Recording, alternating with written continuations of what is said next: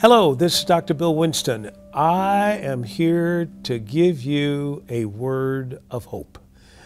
God is a God of hope. I'm telling you, the Bible says in Abraham's life, when there was no natural hope, he believed in supernatural hope. Isn't that wonderful?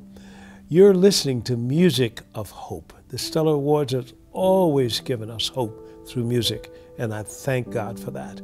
I know some of people listening to me may have known people that have not made it through these tough times, or first responders who are on that front line. Let's keep them encouraged, because this is a time that we, the body of Christ, must stay hopeful.